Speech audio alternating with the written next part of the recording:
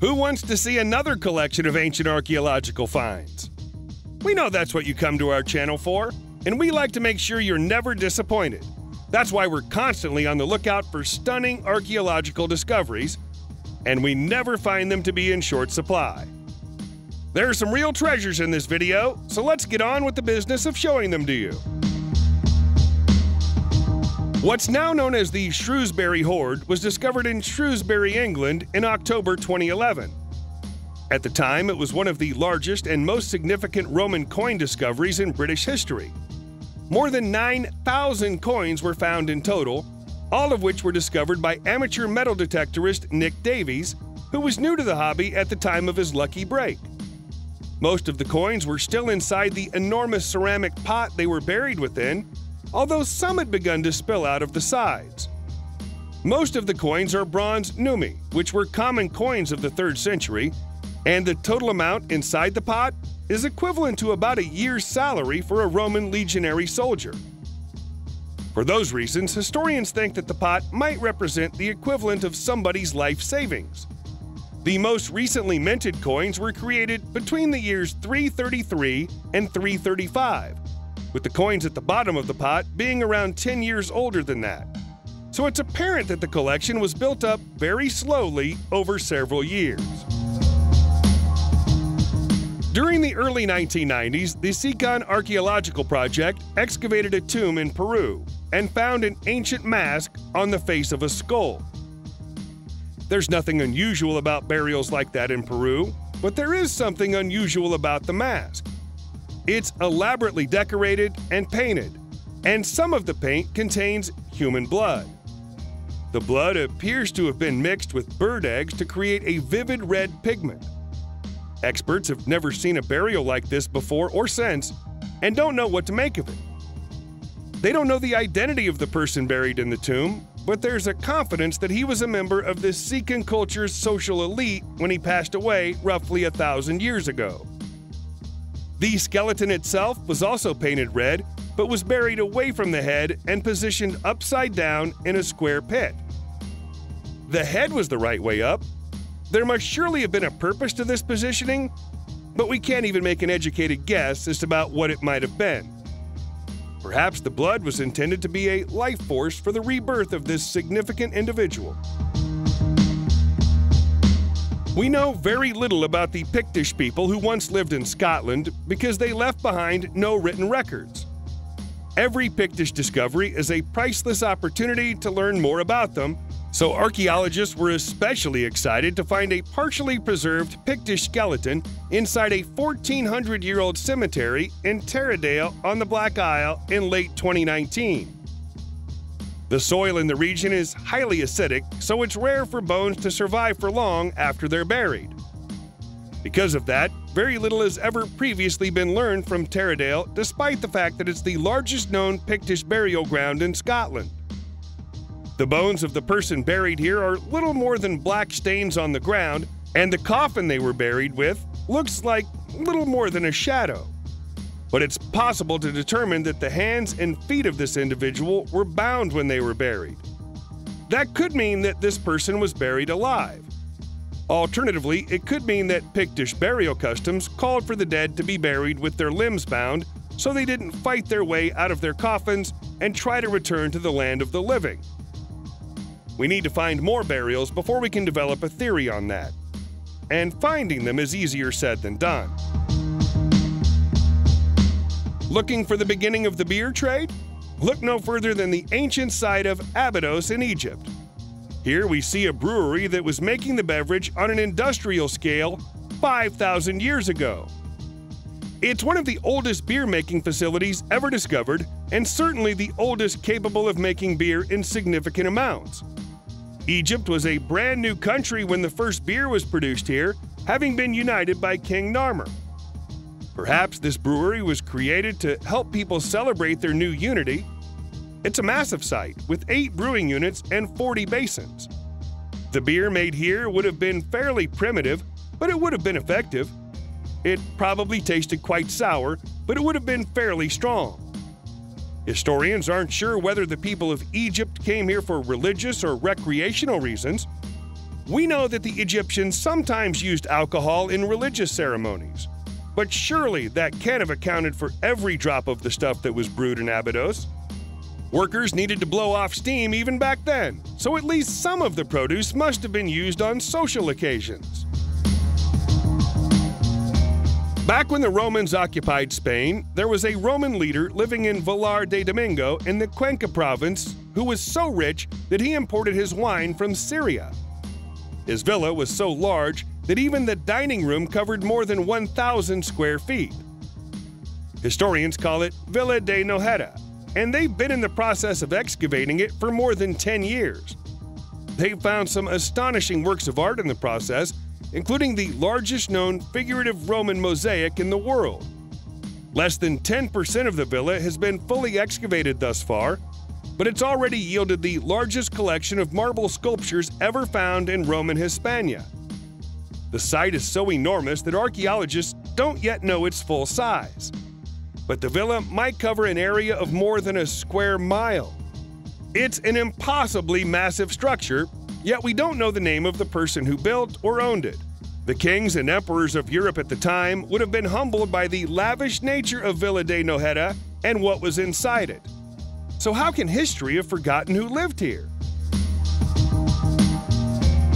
In March 2022, a collection of stone tools were discovered by archaeologists in Xiamen, China. That might not sound unusual, given that all of our ancient ancestors used stone tools at some point, but these tools are special. Firstly, they're around 40,000 years old. Secondly, they don't look anything like other stone tools that experts have ever seen before. The tools are mostly bladelets, some of which are still attached to fragments of the bone handles they were once attached to. These bladelets appear to have been used for everything from boring wood to scraping hides and whittling plant matter. Just under 400 tools have been recovered from the site thus far. As far as we know, no other group of Homo sapiens, Denisovans, or Neanderthals used tools like this at the time. This might have even been the equivalent of a Pleistocene-era workshop, where the tools were made. Their activities stained the ground red with ochre, which may have been used for tanning animal hides. Experts think that the inhabitants of Xiamen were human rather than Denisovan or Neanderthal, but they're unable to be certain and can't say which group they might have belonged to. It's possible they were an entirely unique culture. If the Chinese discovery we've just looked at could be called a 40,000-year-old tool workshop, perhaps we can call this next discovery a 100,000-year-old art studio. It's Blombos Cave on the south coast of South Africa, not far from Cape Town. Archaeologists who've been combing through the cave in recent years have identified evidence of prehistoric fishing along with sharp stone tools. But they've also found evidence that the cave's interior was used to mix and store red ochre. Experts have found plenty of pieces of ochre, but they've also found shells used as containers for the pigment and bowls used for grinding it. They even think that animal bones and charcoal found elsewhere in the cave might have been mixed with the ochre as part of the process. The ochre might have been used for painting and decoration, or it might have even been used as a skin protection. If the theories of the experts are correct, this could have been the very beginning of the human conceptual ability to combine, source, and store substances that assisted their social practices. Even then, though, we won't know why red ochre was so important to so many of our most ancient ancestors all over the planet. Speaking of ancient and significant art workshops, let's look at the Bhimbetka rock shelters of Rice in India. This enormous repository of ancient art was discovered entirely by accident, but the paintings on its walls are thought to be 30,000 years old. This is the largest collection of prehistoric art in India, and might even be the oldest in all of Asia. These shelters themselves were carved by wind and rain and might have been used as shelter by India's earliest human residents over 200,000 years ago. There are 760 shelters in total, 500 of which contain paintings. Most of the scenes depict local animals and birds along with hunting scenes, although there are also a few representations of what are thought to be gods or mythological creatures. Their colors have faded over time, but the original shades of yellow, green, red, and white are still visible. It's clear that this collection of art was maintained and added to for a very long time. While the oldest paintings are undoubtedly 30,000, the most recent was added barely 1,000 years ago. As such, the site could be viewed as a long-running visual record of human life in this part of India, which is one of the many reasons why the Bhimbetka rock shelters were added to the UNESCO list of World Heritage Sites in 2003. There's no way to dress up our next ancient discovery. It's exactly what it looks like. Ladies and gentlemen, this is a 30,000-year-old siltstone phallus. It was used precisely for what you think it was used for. But that wasn't its only use. The ancient relic, which was discovered in a cave in Germany in 2010, is undoubtedly the world's oldest sex toy. But experts at the University of Tübingen think it may also have been used to light fires. There are marks on its surface where it's been struck against flints. The more polished end of the phallus comes complete with carved rings, the purpose of which we'll leave up to your imagination. The multi-purpose pleasure tool was in more than 12 pieces when it was found, but it's been lovingly put back together by experts. We'll never know why it was smashed in the first place, but if the ancient residents of German caves were anything like the people of today, then it might have been the work of either a frustrated woman or a jealous boyfriend. Still though, it was probably for the best. We can't imagine it was the most hygienic of toys. It's not often that archaeologists get to confirm the discovery of a whole previously unknown city, but it happened close to Kilkis in Greece in November 2021. There, a research team believes that they found the remains of an entire city hidden in the municipality of Paeonia. They don't currently have any idea what the city was called, but they believe that they'll eventually discover that secret as the dig progresses. So far, they've identified the city's wheat fields and 3 large burial mounds. These single-chamber tombs within the burial mounds are Macedonian in style, which provides a clue to the city's potential age. Tomb 1 is the most impressive of those that has been opened so far, featuring a double-arched roof, a burial bed, and marble double doors. The tomb is likely to be about 2,400 years old, but that hasn't been confirmed. The city itself is thought to cover an area of just over a square mile, with a road running straight through the middle of it.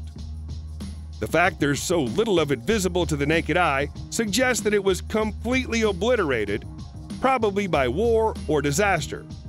But further excavations will hopefully tell us how, why, and when. Now we go from an unknown city to one of the world's most famous, London, England. There, experts have found a collection of ancient Roman correspondence, including what's thought to be the oldest Roman handwritten note in Britain. Rather than being written in ink, though, the messages on these tablets are carved into wood using a stylus in a layer of wax. There's even a date on one of them, specifically January 8th in the year 57. Archaeologists also think they found the world's oldest IOU note, in which one recently freed slave promises to pay another a price of 105 denarii from the value of the merchandise they've been given by them to sell on. The tablets were found in the mud of the Walbrook, which was a river back then, but is now a buried stream. Other correspondence includes more requests for beer, food orders, stock takes, and some of London's earliest legal rulings. In the words of archaeologist Sophie Jackson, they're letters from the first ever Londoners.